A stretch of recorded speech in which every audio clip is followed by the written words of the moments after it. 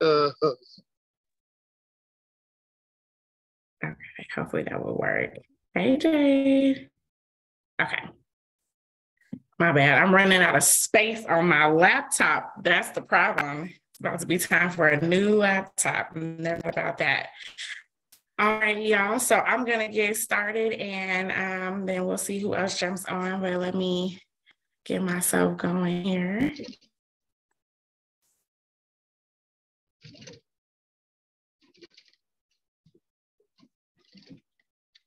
Hey, what is y'all? Welcome to High Performance at High Noon. Thank you for joining today's call. I am Jice Johnson, your work-life integration strategist. And this call happens every Wednesday at noon Mountain Standard Time. That's 2 p.m. Eastern, 11 a.m. Pacific Standard Time. And this calls for high performers. And we're going to talk about some things that help us continue to keep our high level of performance and excellence. And then I'm going to open it up for Q&A. Wait 1 second. That was the other thing I was doing, fixing my internet. For some reason, CenturyLink is slow to get out here. So I was putting my own hotspot on. So give me 1 moment, y'all. Because ain't nobody got time for that. It interrupted my call this past weekend too.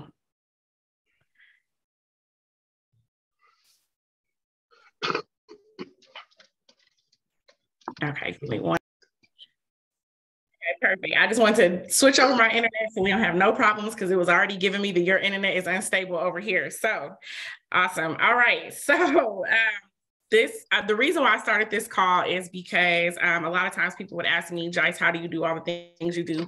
And I would say with a lot of grace and work-life integration. And so I want to share a lot of the lessons that I've learned over the years and also, experience, shared experience helps us. So this call does open up for Q&A. And, hopefully you will, if you're able to, you can join in the conversation.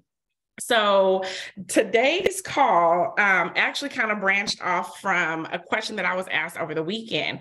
So I'll tell you about that question in a second, but I'm going to start back by talking about several years ago. I learned that people are wildly adaptable. The human species is adaptable, right? And when I talk about adaptability, I really want to drive home just how adaptable we actually are. So I always like to look at something that we can make an easy reference to, like an ant.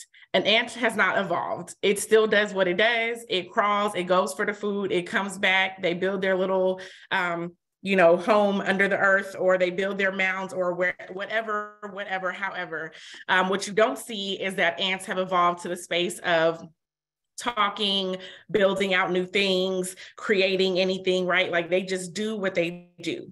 And so humans essentially are the only species on the planet that have really adapted in the way, in the format in which we are able to completely dominate the entire globe. And, of course, if you're like Elon Musk or whatever, you might be trying to dominate outer space. But we are the only ones that do that. And so our adaptability matters a lot, because a lot of times what happens with other species is that they're very hardwired the way that they are. So they're born, like you have, let's say a horse, for example, is born automatically knowing how to walk.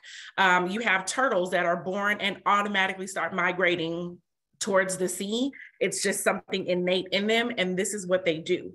Whereas a human can be born, and without the development of each other, without that community, without essentially a mom or a dad or another person that has already evolved to a certain point, that child will literally just starve to death. You can have a bottle sitting right next to that baby, and it will not be able to roll over. It will not be able to grab it. It will not know what to do with that thing, right? And it can just lay there next to food and die.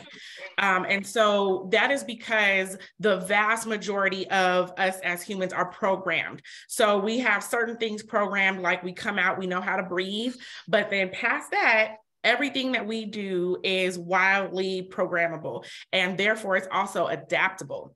And we have the ability to adapt for the positive or for the negative. So one of the things that I learned when I was in Iraq is how easy it is for us to adapt to the negative. And I use that example all the time because for me, that was probably the first time that I realized how people are able to walk around in war zones like nothing is happening. I remember like bombs going off and me making a conscious decision that I am not getting up out the bed and going to the bunker because I'm tired and I just don't feel like it. And I'll just take my chances here in the bed. And so you can be in an active war zone. Like if you've never been to a war zone before, that sounds crazy. Like, oh, you heard a bomb, you go to the bunker. That's what you do. But I can guarantee you all over Iraq, all over war zones every day, people are not running, rushing, or anything unless that bomb hit close to them. They can hear it and they will keep right on moving. They will hear it and keep going on with their meeting. They will hear it, keep going on with their phone call. They will hear it and keep walking to the store. Like they are not changing their life despite the fact that there is actual danger happening in their vicinity. And so we see that oftentimes growing up in the hood and other places like that, like you just adapt to what's happening in your space, good or bad, right? And so because of that, like that programming, what is kind of where things kind of hit the fan is when you have like an extreme trauma, right? Like we can adapt to trauma, and we can also be programmed into trauma. So for example, you touch the stove and it burns you because it's hot. That's not the same thing as adapting. That's a trauma, and you are immediately programmed not to touch the stove again, right? So when that happens, for example, that programming is different than adaptability, but those two things can meet. So for example, you can touch the stove, that's just hot, you bounce back, you are not going to touch the stove again. And now you have adapted in other ways to, let's say, heat up your meals because you're scared of the stove. So that trauma can really cause you to adapt in a way where you don't want to experience that trauma again. So we can also adapt to goodness. I talked about that a couple of weeks ago, but most importantly, what I think is important in all of this is the concept of hedonic adaptation. So I talked about this again a couple of weeks ago, so I won't go down that whole road, but essentially hedonic adaptation is when you get used to something. So you can get used to positive things, and you can also get used to negative things. When you get used to negative things, like for example, if you are always yelling, like your partner, your spouse, I know for me, this was me with my daughter, like it got to the point where I would always yell. So I got no reaction out of her when I'm yelling, because you can adapt to that, right? So your partner is always yelling or your partner is always fussing. At some point, you don't hear that. But the same thing happens with sweetness or with goodness, right? Like your partner can always be looking out for you to the point where you just expect it and now you're not appreciative of it. I don't know what just happened there. How is somebody sharing the screen? How am I co-editing? What just took place? Give me 1 second, y'all. I have no idea why we're sharing a whiteboard. Okay. Did everybody see that? That was weird. That was me. I'm sorry. I was trying to take notes and I think I did it wrong. Sorry. No, that's okay. I didn't even know that you could share, but all right. Sorry. I have to fix that. Oh, go ahead. Were you? Okay, we're good. Okay. I think we're good. Okay, my bad. So, yes, so you can adapt to good and bad. That's ultimately what I wanted to drop there. So what can happen though is programming can help you heal from a trauma, right? So it can further a trauma or it can help you heal from a trauma. But the way that this happens, because when you talk about programming, you essentially get programmed in like two ways. Something traumatic happens or something abrupt happens. Let me back up. I don't even want to say traumatic, because you can have like an you can have an experience, and it could even be good, that can program you. So you can have an experience that makes an immediate shift in how you behave forever going forward, or it's through repetition.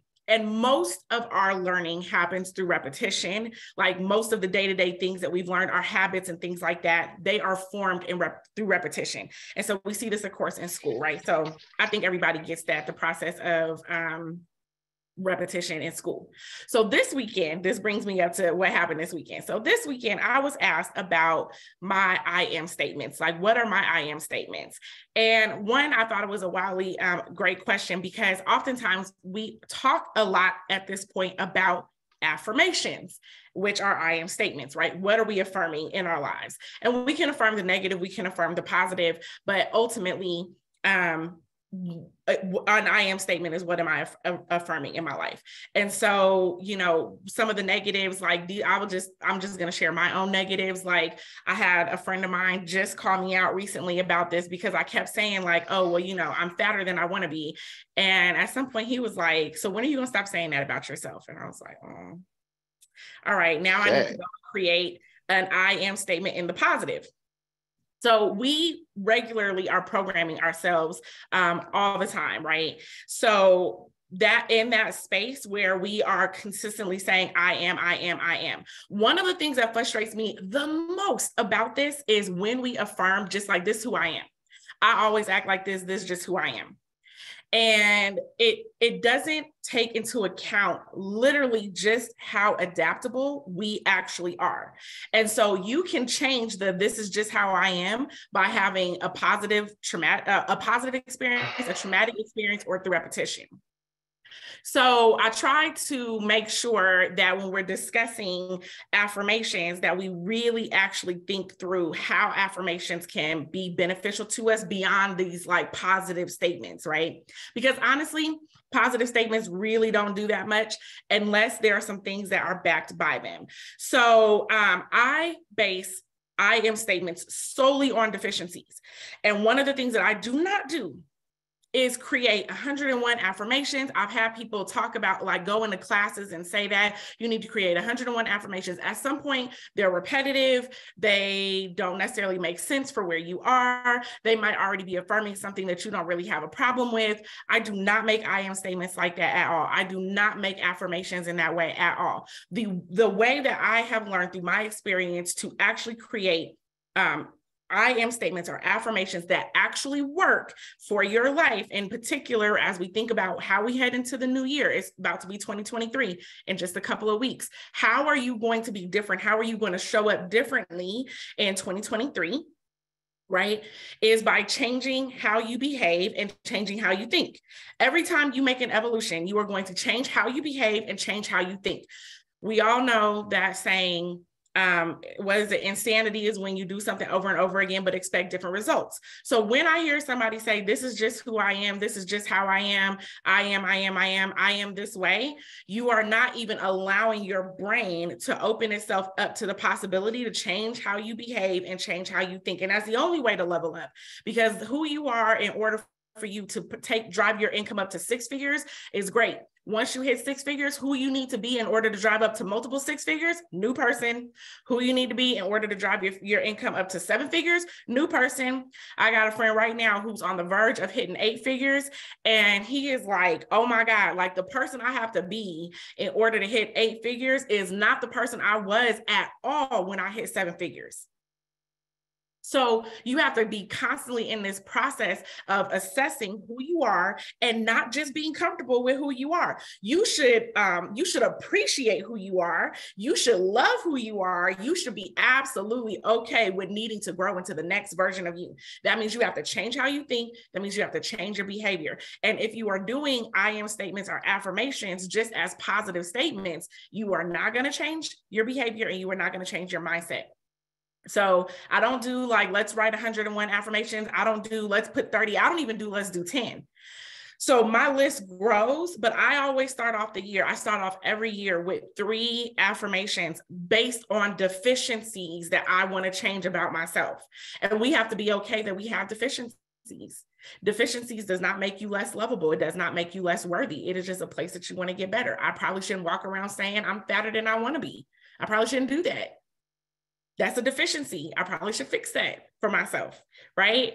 So like, for example, as I walk into the new year, since this was just pointed out to me very recently in a very real come to Jesus conversation, then one of my affirmations for this year is I am at my healthy weight.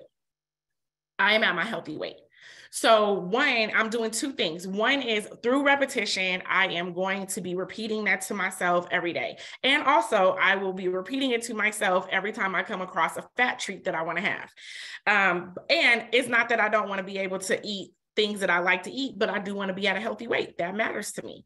So that affirmation has to be something that I continue to say over and over and over again.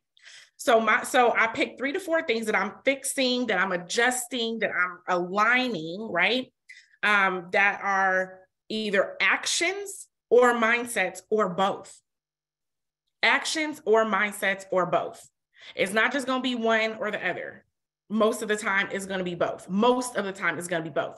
And I say that because sometimes you have things that you don't say out loud, but you just think to yourself, and you know what those things are. Like, you have things that you say to yourself. One of the things that I've had to have conversations with one of my friends is they will say, "I'm so stupid." And like, I don't think that they are like, they haven't keyed in, right? Until I said, "Hey, like, you say that often, I'm so stupid." So somewhere in your mind, you repeat that over and over to yourself. There are things that we repeat mentally that we don't all the time say outside, or that maybe we let slip, like how she does. It's very like casual, like, "Oh, I'm so stupid." But think about what's happening in your mindset as well, right? But most of the time it's going to be actions and mindsets. And then you're looking at how you're going to course correct over time, which is why for me at the top of the year is a great time for me to set it, because it gives me 365 days of repeating this to myself and making that course correction over time. But after you pick those 3 to 5 things that you want to work on, where do you start aligning with your action? And that's the number one place where positive affirmations do not work unless they are aligned to the action that is going to change that. And most of the time, that action is going to have to be forced, and it's going to have to be pretend initially, the pretend, as you build up, right? And so you have to behave like the person that you want to become even before you become that person. Even before you fully have become that person. So for example, when I'm looking at, okay, I am at my healthy weight. The question, and this right here is so if you're writing anything down, this is the key question to ask yourself after you have created these 3 to 4 affirmations. You need to ask yourself, what would a person, fill in the blank with your affirmation, do? What would they do? Not what would Jesus do? What would this person do? So for me, what would a person at their healthy weight do in this moment? What would a person at their healthy weight do at this Christmas party that has a whole table full of desserts? What would a person at their healthy weight do when it's time to go to the gym? What would a person at their healthy weight do when they're being presented with pasta and pizza and nachos and ice cream? All the things that I love. But how do you take that positive affirmation and ask yourself repeatedly in the moment that it is needed? What would, fill in the blank affirmation, what would this person do? Because at some point, as you continue to drive this home and you continue to adjust your behaviors little bit by little bit by little bit, that question becomes less necessary because you are that person now, but you're not that person today. So you have to ask yourself, what would that person do? So you can model your behavior after that person. We know what that looks like typically, because when we recognize a deficiency in ourselves, a lot of times it's because we've seen someone else modeling how it is that we would like to be. So we see that person, we're like, yeah, I like that attribute. And sometimes it's not conscious, it's not like you have to be fangirling or fanboying over somebody, but you just recognize, like, I like this person's physique. I like this person travels the way I want to travel. This person, like, they are financially knowledgeable, like I want to be financially knowledgeable. This person, like, I'm a coach, they're a coach, they are killing it. I'd like to coach like how they coach. I like what they're doing. I like how they're improving. This person's business is on point. Man, that person who just made it into the C-suite, I see how they move. I'd like to move like that. So it don't have to be like this weird, like, you're not being weird. You're just seeing something that resonates with you and you're not there. So that is the basis of you having the question of, well, what would this person do? It don't have to be that specific person. Like, I want to really be clear about that. I want to beat a dead horse, but I do really want to be clear. It's not about like a person. It's about a model behavior that you can see that helps you make a decision in the moment about what is it you want to do. So as you start to think about going into 2023 and you start thinking about the type of life that you are ready for, your next level, whatever that looks like, everybody has a next space that they want to move to.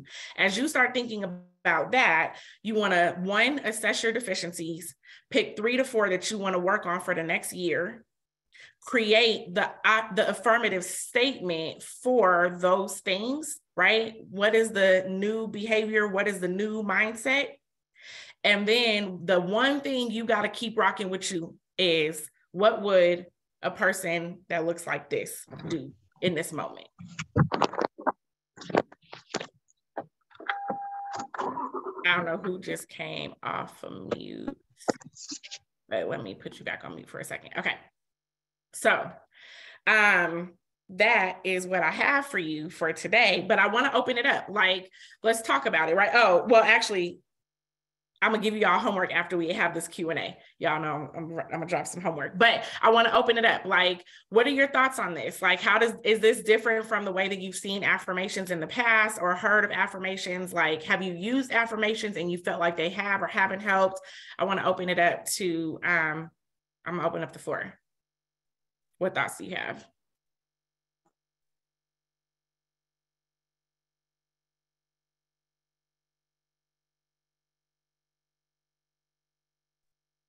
I like the taking the deficiency mindset, right? Because typically when I look at strength finders, like, hey, focus on the good, but you're like, I have these deficiencies that I need to focus on to make my good better. So in taking that deficiency mindset, creating a positive affirmation around it is unique to me. And I definitely want to use that going forward. Awesome. Yeah, I do think at times that we do struggle to like just be upfront about what our deficiencies are, right? And it is not like, it's not to focus in on the deficiencies. It's not for you to like go around beating yourself up, but it is for you to have that real pillow talk with yourself and be like, well, this is an area I can improve. And then if you don't acknowledge it, how do you actually take actionable steps to improve it? And I see these things are the types of things that I start to see like over and over and over again, as I coach, and even before I opened up the consulting company, just the work that I saw, inside the Black Business Initiative, where, people want to make changes, but they don't even want to acknowledge what they don't do well. Or if they do, they acknowledge it in this kind of, flippant, like, I don't do that. So therefore it's not what I do. I'm not like that. That's not who I am. So then they never really work on the area of self-improvement. So that's what's up. Matthew, were you saying something? Because I think you were muted.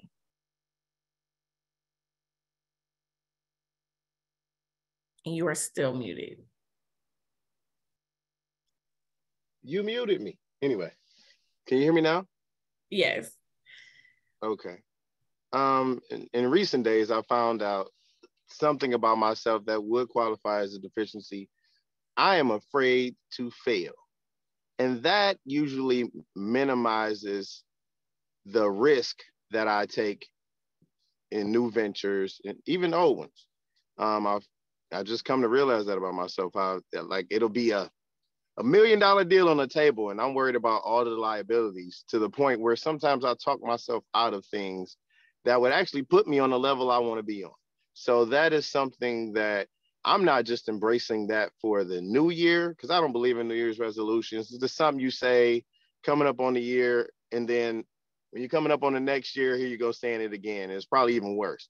So always, if I want to start on something, I start right then. Okay. So I'm just, right now, I'm taking a different approach to opportunities that I've probably been afforded. And I'm just going to roll with it. You know what I'm saying? So what's the affirmation to that? What's the affirmative to being? That's not an affirmation. What is the affirmative to be fear of failure? I am not scared to fail. So that's interesting that you would say it in that way. And I'm glad that you said it that way. So let's rework this a little bit. So our brains don't hear the negative. So you can't tell yourself not to do something because it will just do that, right? So like, for example, if I say, don't think about an elephant, then you see an elephant. Like you can picture an elephant, you've thought about an elephant. Your brains don't work in the not. So when you create an affirmative statement, it needs to be in the positive. So for example, you could say, I fail forward, or I learn from failure, or so what about I am not going to succeed? Does it work that way? I like I learn new opportunities from each failure. Exactly, something like that. Because you have to, it's about giving yourself permission to fail, right? Because all the success people talk about how they either fail up, right? The ladder to success is not always linear. So it's like, okay, I'm gonna take it's these never failures linear. Never linear. that are Never going to linear. happen. Right. So Exactly. take the not out. Yeah, take that not out. So you need to be thinking about what it is that you are working towards, the mindset, because even though your brain, so for example, I get what you're saying when you said, I'm not going to succeed, right? So then what you're really saying is I'm going to succeed. But it also doesn't work that way. Like that is that is programming yourself to not succeed, right? When you're creating an affirmative statement, you need to be creating it in the affirmative. So what you want to create is, I succeed at what I do.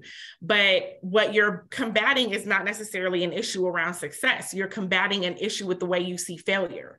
So you want to create an affirmative statement around the way that you see failure. Like, the reality of it is you can go after all the opportunities and you will likely fail at some of them, like, because success is not linear, right? And so you will likely fail at them. What happens is that how do you buffer and create or program yourself so that when you fail at something, you can see the failure in a way that helps you to keep moving forward, right? Because oftentimes people will fail and then they never try again. They messed up something and then they be like, nah, I ain't doing that, because the way they see failure. So you've identified this place where you see that failure doesn't allow you to take the risk that you need to take in order for you to move to your next level. Then how do you create that in the affirmative so that you can both take that risk, and when you come across the opportunity or the time that you fail, that you see it as an opportunity to learn, that you see it as a stepping stone forward, that you see it as the opportunity for you to, take that in, recalibrate some things and keep moving. I mean, how do you then see failure so that you don't stop in your tracks when you meet it? Because right now you're avoiding failure by staying in your comfort zone. You're going to break out your comfort zone. What's the affirmative so that when you meet failure, you can still work through it? Does that make sense? I'm going to break out my comfort zone. We're going to work on that. I'm going to send you some.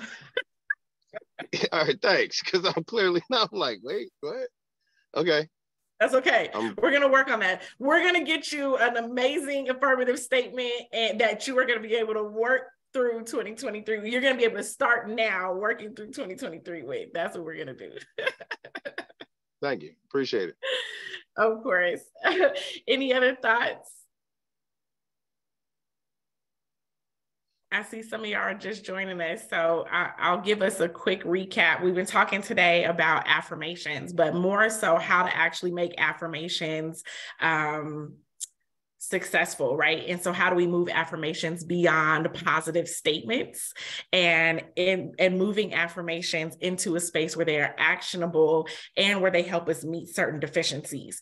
So that's kind of a recap, but there will be a replay and you can catch the full scope of what we just talked about. But let me get back to opening up. Before I give you all homework, I want to make sure, are there any other thoughts? What questions do you have? I had a question, Jice. It's Sydney. How are you? Hey, Sydney. Good. How are you? Good. I was thinking, what if some people, I love like that notion of, doing that off of knowing your deficiencies, but what if people don't know their deficiencies? Ooh, that's a good one. So a few weeks ago, we talked about pillow talk. This is like some serious come to Jesus moments, right? Like this is you and you having a conversation about yourself. And what I will say is that oftentimes in this space where you are looking at how do you determine what your deficiencies are, and again, this is not like you're not looking to tear yourself down, right? You're really just looking for the spaces in which you want to improve, but more so like how do you align your improvement to the goals in the life that you really want to live? Like somewhere in here, you have some idea or thought about how you want to live. But if you don't have an idea or thought about how you want to live, that is also an opportunity for you to really get quiet with yourself. So the first thing that I always recommend is actually getting quiet with yourself, like spending time to sit down and start thinking. When you allow yourself to really get quiet, you may recognize certain things. Like one is you may recognize that there are things that have been told to you over and over again, and you've shrugged them off. So those repeating messages where somebody says, well, you always do this, and you shrug that person off. Someone else says, well, you always do this, and you shrug that person off. That's why I muted you, Matt, because you got noise going on in the background. You're good though. Yeah, you. We can hear all that rustling around. Now I don't hear what you're saying. And the way that you're moving those fingers, I feel like I shouldn't hear what you're saying. So Cindy, what I want to convey in that is you have to spend time actually getting quiet with yourself to start assessing where some of those deficiencies are. And so sometimes that comes through repeating messages, but the other thing too can be where you just see space for improvement. And where you want to improve going into your next, phase. In one of my coaching groups that I'm a part of, one of the things that we were challenged with this year is what is a skill that you want to grow? Well, in order for me to think about a skill that I want to improve on, I probably have to recognize that there's a skill that needs improvement. And so that skill can be any number of things based off of whatever it is that I want to improve. And I can create a positive affirmation that affirms that I am good in this skill. And then I can actually go about the work of learning that skill. And I'll give you, like, for example, one of the examples that I used at the brunch this past weekend was I am supported. So I have been feeling unsupported based on several things that I had been going throughout the year. I had had some relationships that had kind of gone up in smoke despite my best efforts of really trying to hold on to them. I just had things that were happening for me that made me really feel unsupported. And when I recognized that, I made an affirmation in the middle of the year. So I added onto my list, which I'll throw that in there. Like I do add onto my list as the year goes on. So I start off with my first three to four. I usually start off with 3. That's just me, but I do add on if I recognize things. So in the middle of the year, I added a new affirmation. I am supported, because I was recognizing that I was really feeling this way. And I kept saying, like, that's not true. And I started going back and recognizing where I had received support throughout the years. And I said, it's just not true. Like, however I'm feeling, I need to break out of how I'm feeling. So one of my affirmations that I started in the middle of the year is I am supported. But that I wouldn't necessarily call that like a deficiency, but it was a deficient mindset that I had at that time. And so I needed to adjust and change that mindset. And then for me, I tied that into my gratitudes. So I would be certain that at least once a week, I was creating one gratitude of where I had been supported that week, because I needed to see it. So it really, like, the way that this works is it has to align and tie into an action. If it doesn't tie into an action, then you're just saying something that you don't have any application for, right? So like you can teach the kids ABCs all day long. You're going to teach it through repetition. We're going to say our ABCs over and over again. Then you teach kids sounds. But until you apply those sounds, right, with those letters to words so that kids can start reading, then it's just nothing. It's nothingness. It's a letter. It's a sound. It doesn't mean anything until you apply it to the word. So how do you take something that you see, a mindset and action, a way you want to be, a way that you're not currently being, a way you want to change, shift, align? How do you take that, create the statement that affirms that thing, and then create the action that backs it up. There's no action that I'm supported. There's a recognition that I'm supported. So I started recognizing that every week in my gratitudes, right? So I think this is the first time that I've seen you on the call, Sydney, but a few weeks ago, I don't remember which week, so all of them was a few weeks ago as far as I'm concerned, but a few weeks ago, I talked about the space of gratitude, and I talked about me, keeping a gratitude journal and why gratitude is so important in how you evolve and grow as a person. So as one of my gratitudes, when I recognized that I didn't feel supported, that was my action. My action was to then consistently make sure that I acknowledged an area of support every week. So does that answer your question, like how you can begin to assess and see when something might not be in alignment? Absolutely. That is all of that. That's good. That's good. Awesome. Who else? Other thoughts, questions? Oh, Jade dropped her. Okay, Jade, go ahead. I am patient with myself and others. I'm intentional with my time. That's a huge one. And then you're still thinking on the third one. Okay. Yes. Yep. The third one's gonna have to have something to do with my money mindset or an abundance and prosperity mindset. Mm-hmm. I'm not sure how I want to word that, but yeah, just thinking more along the lines of abundance versus scarcity. But clearly, I'm not going to put the word scarcity in my affirmation. Right. I just want to. Yeah, I want to think about how I should incorporate abundance and prosperity and actually generating wealth into my third one. Okay. Yep. I'll work with you on that. All right. So if there are other thoughts as I go, let me know. I'm just going to give y'all your homework and make my little couple quick announcements, and I'm going to release y'all for the rest of your day. So here's your homework. Jade has already started on hers. It is to write 3 to 4 affirmations, right? And so you want to think about that from the space of where you may be deficient, where you might see that you need to improve, and like I said, sometimes people are going to point some of these things out to you. So if you spend some time being quiet, you may find areas that really matter to you that can help you improve. So you want to take those affirmations and write them down, and really like Matthew said, you ain't got to wait for January 1. You can get started today, right? You can get started putting those affirmations in your morning routine. And another reason why I like to keep them small is because you really can only focus on a couple of areas of improvement at a time. There's always going to be things you want to improve about yourself, but it helps that way when you're only thinking about a couple that you can actually remember them, because in the moment, like you can say your affirmations as a part of your morning routine or your evening routine before you start your day, before you go to sleep. But really what helps in that space is in the moment that you need an affirmation, in the moment that you need that you can divert back to that, say your affirmation, and then ask the question, what would somebody that looks like said affirmation, right? I'm going to use Jade's one because she has it in here. What would somebody who is patient with themselves do in this situation? Somebody is working your nerves. I am patient with myself and others. What would somebody who has patience do in this scenario? Right? That question is going to be the question that helps you guide your actions to align with what you're teaching and reprogramming in your mind.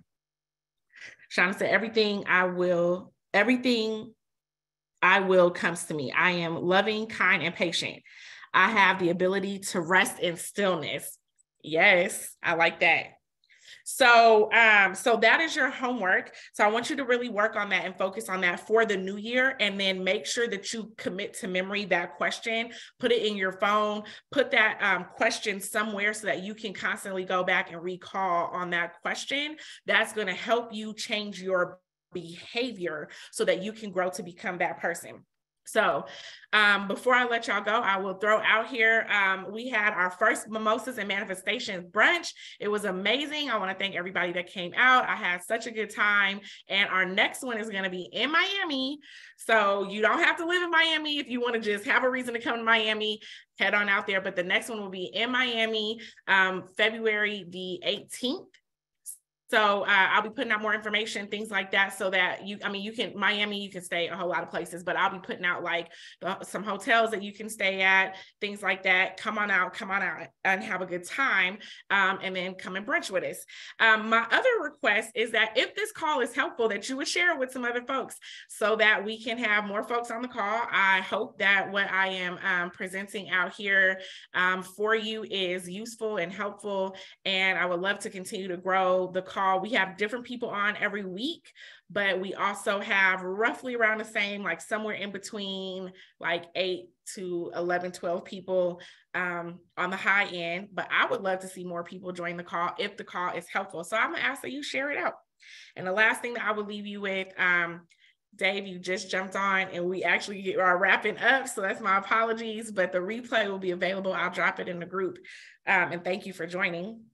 My last thing that I'll leave you with is the Excuse Me While I Live Intentionally program is officially up and running. I'm very excited. We have a group that is growing in numbers. If you are interested in learning more about that program is going to help you get very clear on how you want to live intentionally, help you create the game plan in order for you to get there, and help you build the habits that support that lifestyle going forward. If you are interested in learning more about work-life integration strategies and how to live intentionally, you can get in contact with me and I will tell you more about that program. But it is officially up and running, y'all. So we out here, we're doing the work. All right. So no, don't worry about it. If you missed it, I'm gonna shoot the replay out. I will do that. All right. So this has been another High Performance at High Noon call, y'all. I appreciate you joining with me today. And I will look to see you next Wednesday. Same time, noon, Mountain Standard Time, 2 p.m. Eastern, 11 a.m. Pacific Standard Time. All right.